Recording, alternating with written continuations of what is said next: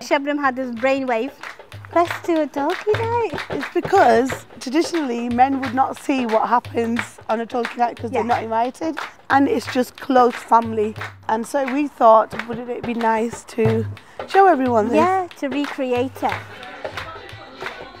The first part of the day is when the women get together, and it's usually the family, like the bride's immediate family or the groom's immediate family. Somebody's good at doing hair, somebody's good at doing makeup. Yeah, and it's really a chance for everybody to get together really, and everybody has such busy lives.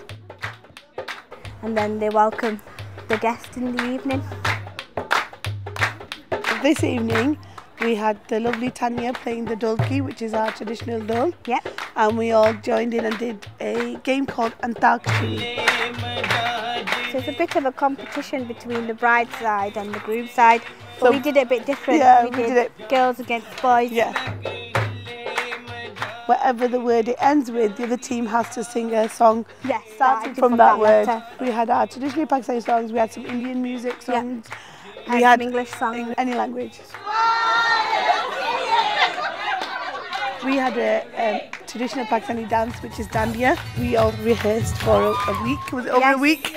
We did our performance, everyone seen what we traditionally do on a Dholki night. Yeah. And then it just got crazy. Everyone up, we had a good time.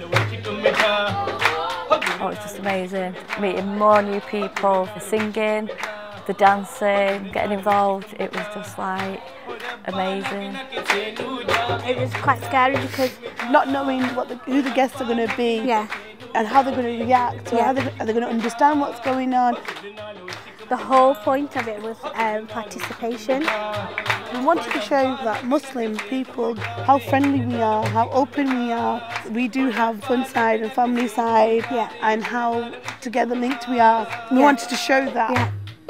It's the first time I've ever been to something like this, and they encourage you to really get involved and you feel a part of it all. People from different cultures coming in, seeing another culture, having fun, learning as well, and they were so warming. It doesn't matter what your background is, your culture is. Friendliness and music brings us together.